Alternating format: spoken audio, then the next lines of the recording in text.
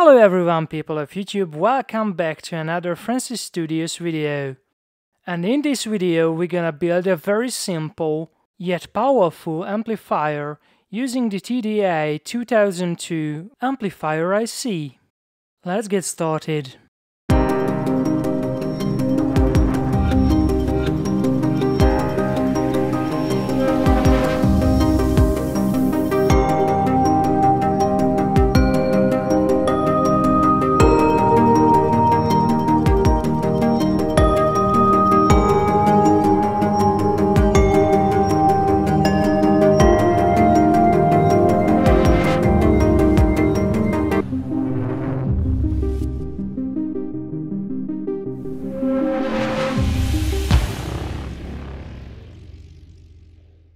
So as I mentioned, we are gonna use this TDA2002V 8-watt audio IC, which is the same package as a MOSFET, but it sounds much better than this IRFZ44 MOSFET, and it is in the same price range and quite widely available. So if you're planning to build an 8 to 10 watt amplifier, it's a good candidate for a wide range of applications.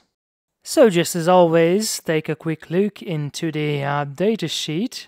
Here is the pinout, and let's go deeper. Here is the equivalent circuit, which is just a bunch of transistors and resistors. So basically this is a multi-stage transistor circuit, just in a one single small package. Quite nice, isn't it? And here comes the fun stuff, the circuit examples. We will build this low-cost application circuit. It's the easier one. It only requires just a couple of caps and that's all. Quite enough for some basic understanding on how this IC works. But let's take a look at the slightly more complicated typical application circuit. You can see there's a feedback, which is optional here, with a capacitor and a resistor. You can find the formulas down here.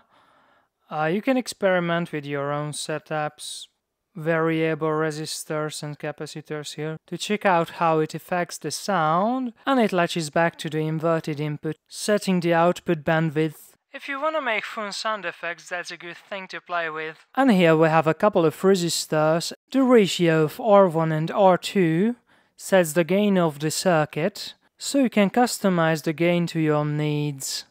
On this example, the gain is 100. So I start with connecting up the input cap and this white patch wire. And then I connect two capacitors to pin 2 and pin 4. This big Chungus capacitor is a 1000 microfarads. This is the output buffer capacitor. And the smaller value, the 220, is for the feedback loop that goes back to the inverting input. And then I put a feedback capacitor between the 220 and 1000 microfarads. Remember, this will affect the output bandwidth. So calculate the value for your application. I just eyeballed this non-polarized cap. But for a real-life application, you have the formula in the datasheet. So let's grab our speaker and put it over here.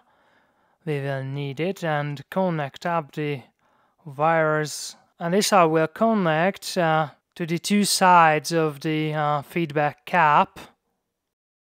And then I pull down the feedback side to ground with this gray wire. But if you're serious, you would add a coil or resistor, something that adds impedance to the system.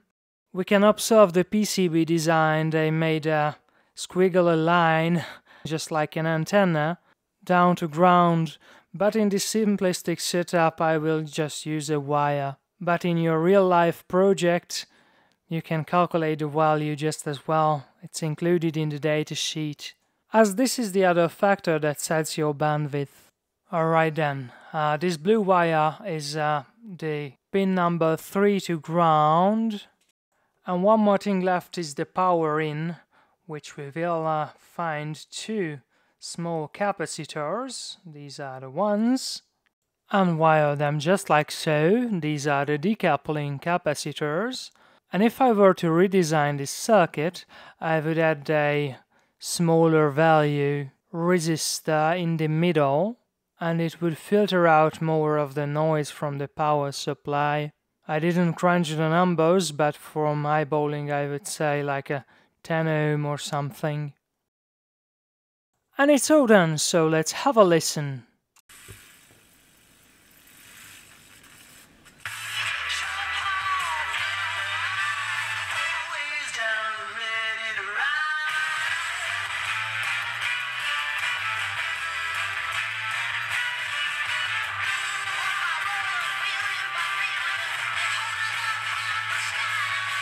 It's not terrible, but not good either. You can hear how the bandwidth is crushed. It's because I used the jumper wire instead of normal impedance. And the feedback capacitor was eyeballed as well, so for demonstration purposes, it's alright.